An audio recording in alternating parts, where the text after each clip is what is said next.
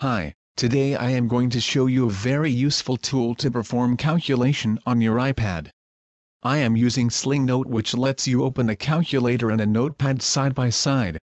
This is a simple but highly useful calculator with big and clear buttons. At any time I can drag a calculation result into my notepad, which makes it easy to prepare something like budget reports.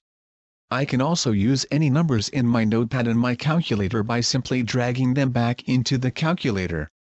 Sling Note automatically sends any number within sentence, for example this one.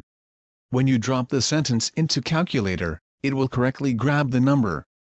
This is a very easy way to perform series of calculation which require you to keep reverting back to previous results.